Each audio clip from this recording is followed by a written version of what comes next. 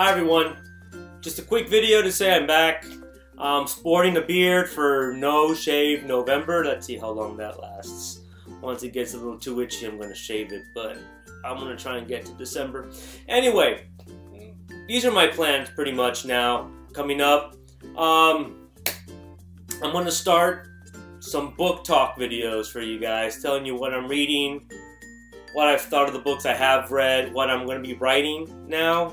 I want to try my hand at that again. Before I didn't think I was too creative. I'm just going to try it again and see what happens. I also have joined Loot Crate, so I'm going to show you guys when I get through there. You'll probably see some of them in the classroom afterwards. I joined Book Riot, Read Riot. Actually, this one is Read Riot. And what they do is, every month they send you a hardcover book that you then read for the month, and you discuss with other people reading the same book. It's going to be fun, I think. It's going to be really interesting. And then the other one is Book Riot, where they send you a whole bunch of cool booky stuff for bibliophiles like me.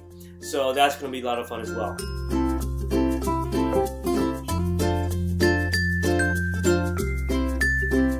So, what are my reading plans for November, you're asking? Good question. First of all, I told you before I joined a Read Riot and Book Riot, and they send me books. Well, Read Riot does it once a month. Book Riot does it every 3 months. So I'm not going to have too many books to read on my to-read list this month because Read Riot's sending me something already, and Book Riot will send me something towards the end of the month. So I've got 2 books that for sure are on my to-read list for November. The first one is going to be Michael Cunningham's The Hours. Came out quite a while ago. I'm late to this bandwagon, but that's alright because I know I'm going to enjoy it. The movie got great reviews. I haven't watched the movie yet. I know I'm really late on that one. But again, my thing is always read the book first. And so I've decided I'm actually going to sit down and get to it this month. And after that, and I'm really late to this one, so don't judge me, it's going to be Douglas Adams' Hitchhiker's Guide to the Galaxy. All 5 novels in one. This is going to be awesome. It's going to be great. Of course, it has an intro by my favorite novelist of all time, my favorite author, Neil Gaiman. It's going to be great. And I'll talk about some of his books later on. But I'm looking forward to actually really getting to this collection of novels finally. I've heard a lot of great things about it. So that's what I'm going to be reading this month.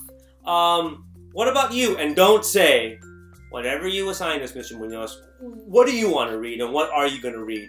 And if they're good enough, who knows, maybe I might change up our reading schedule a little bit and give you guys a chance to read what you want to read in class. So let me know what you're thinking about reading. Oh, before I forget, November is NaNoWriMo, which is a National Novel Writing Month, which is a challenge complete with Viking hat, which I'll never get because I don't have $5,000 to just throw around. But anyway, it's a challenge to write a 50,000 word novel. It's actually a novella. In just 30 days. You don't really get any prizes for it, but it's fun. So that's what I'm planning on doing here. We'll see how it goes. Other than that, keep watching. You never know, I may give some extra credit opportunities. You see, I can't even speak at home, let alone in the classroom. Opportunities or whatever. So keep an ear out, keep an eye out, and we'll see what happens. All right, great. See you in class tomorrow or whatever. Bye.